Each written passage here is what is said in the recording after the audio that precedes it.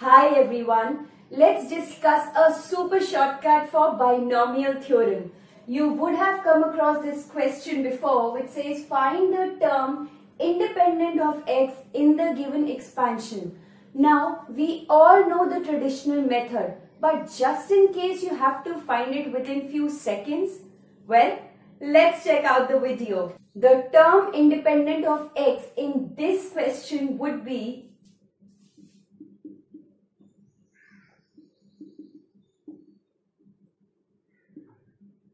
the fifth term. Yes, it is that quick. You want to know how? Well, ये तो मेरे बाएं हाथ का खेल है. Let's check out the formula. So, if you ever come across this form, which is a into x raised to power p plus, this could be anything. R could be any number, any constant upon b into x whole raised to power q whole raised to power n. In this case, our r becomes n into the power of this x, which is p, upon p plus this q. That's it. And the moment you get your r, you know your general term is always tr plus 1. So tr plus 1 becomes the term independent of x. So look here one more time. Here in this expression, your n is 6. Your p, if you see, is 2. This a is 3 by 2, but we are really not interested. This r is 1, again not interested. Please note this expression works well whether it is plus or a minus sign. And now your q over here is just a 1. So that's it. My r became n into p, which was 6 into 2 upon p plus q.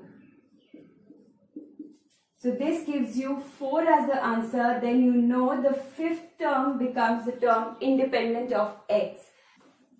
Now look at another question. It says root x upon root 3 plus root 3 upon 2x square whole raised to power 10, and you have to find the term independent of x. Let's simplify this a bit first. You can do that mentally. This root x, just remember, means x raised to power half. This root 3 by 2 is something again we are not interested in, and this was anyway x square. So now from here, if you see, your n is 10, your p is half, and your q is 2. So your r becomes n into p upon p plus q, which means 5 upon, this gives us 5 by 2. So the answer is 2. That means it is the third term which is independent of x.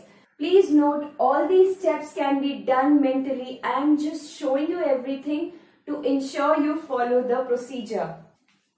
So if you followed the procedure, then this is a little DIY for you, which says find the term independent of x in the given expression. And you know you need to answer in the comment section below. Just to give you a hint, this means this is 1 upon x raised to power 1 by 5. And now I am sure you might even be able to solve it mentally.